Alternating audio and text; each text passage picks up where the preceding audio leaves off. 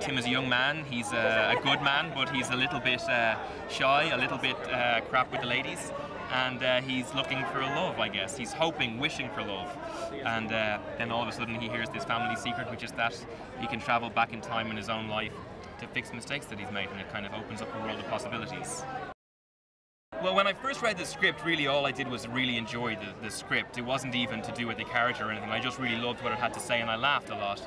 And then auditioning for it, obviously you have to take it more seriously. It's a little bit scary. I met Richard and he put me at ease and just said, you know, I was the first person to audition for it. I was the first person he heard say the lines out loud, so I got a real, you know, bonus that way. I got lucky. And then I did a couple auditions and it was worrying, but really fun, because it's a fun script.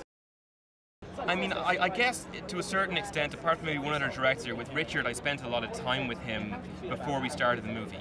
And so I got to know him as a person, and I got to understand why the script was so like him, and what we had to get out of the script to make it like Richard, I guess, you know. And so he's obviously incredibly funny. He's written some of the best comedies ever.